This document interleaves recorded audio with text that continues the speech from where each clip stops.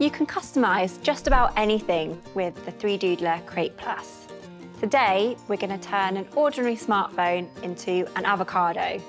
You can customise your phone your way.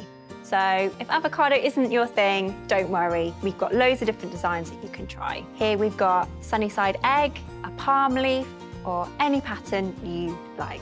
You can even add great details like a card holder or a little handle. The PLA plastic that we're using is made from cornstarch. You can make loads of different phone cases and not feel bad about the environment.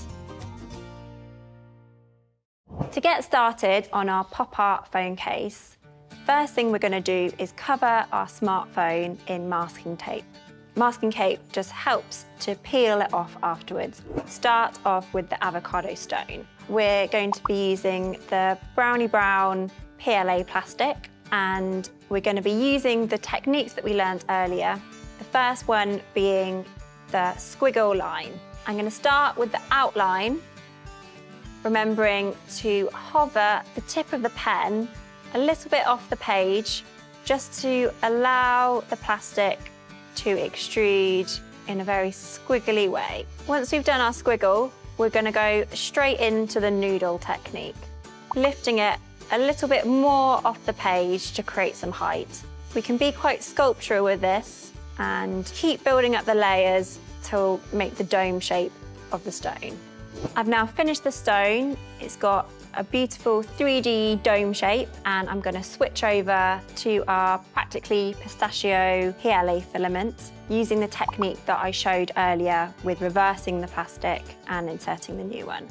So now I'm going to doodle round the edge very carefully. We're using our noodle technique again. Once we've done the outline, we can then start building up the plastic around. Before we start doodling onto the phone, we're going to mark out where all of the buttons are so you don't cover them by mistake. We can now place the doodle onto the phone and get it in the right position, ready to continue. It's totally safe to doodle directly onto your phone. We've got the masking tape there. That's going to protect the phone and allows it to be peeled off really easily. You can do this technique with any smartphone or handheld device. I've now swapped over to the greener grass plastic, and we're just going to do a small border around the edge. We're ready to go onto the skin of the avocado, which is going to go all the way around the edge. Make sure to avoid the buttons. If you cover them over, you won't be able to use them. Doodling directly onto your phone, make sure you get a really snug fit. The next step is to very carefully remove the phone case. When you're working with the PLA, it's going to be bonding to the masking tape, and you just want to make sure that you can get it off. We can then put it back on and continue to doodle all the way around this edge here.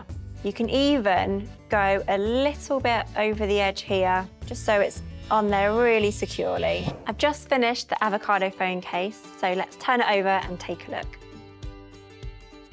As you can see on the side, I've left a hole here where the buttons are going to go. This is the gap where our phone charger is going to go, also our headphones. If I turn it over, you can see all the way around the edge.